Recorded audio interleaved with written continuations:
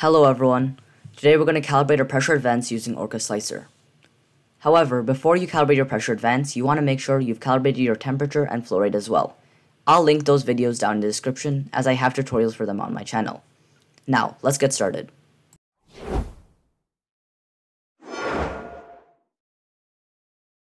We'll begin as always by selecting our printer, bed type, and filament.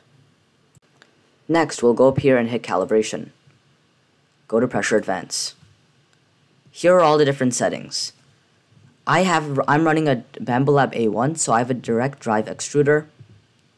Next, we choose our method. In my opinion, the easiest to use method is the PA pattern, so we'll use that. You can also use one of the other methods. I'll link documentations in the description as soon as I'm able. Next, we put in our start PA, end PA, and pressure advance step. These default settings are usually good enough, but you might have to tweak them for your needs. Let's hit OK.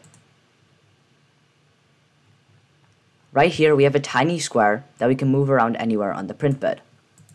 If we arrange it, it'll move it to the center. While you might not see it right now, this square is actually where the PA pattern test will go. Let's slice our plate.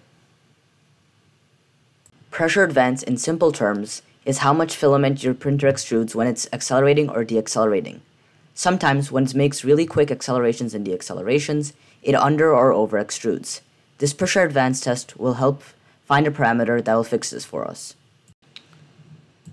This model will print a bunch of different lines at different pressure advances, and we can compare the sharpness of the corners to see which pressure advance is the best. Let's hit print. After your print is completed, you don't want to remove it from the build plate as this might damage the results of the test. Now, let's find the arrow with the sharpest corner.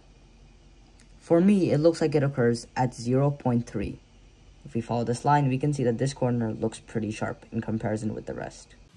Alright, let's now edit our filament. Scroll down to flow ratio and pressure advance. Unlike flow ratio, we don't have to do any complicated calculations. Just hit enable pressure advance and enter your factor. For me, it's 0.03. Click save.